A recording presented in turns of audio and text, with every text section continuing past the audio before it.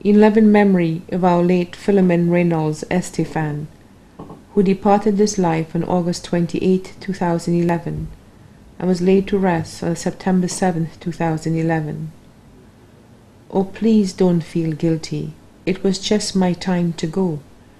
I see you are still feeling sad, and the tears just seem to flow. We all come to earth for our lifetime, and for some, it's not many years. I don't want you to keep crying.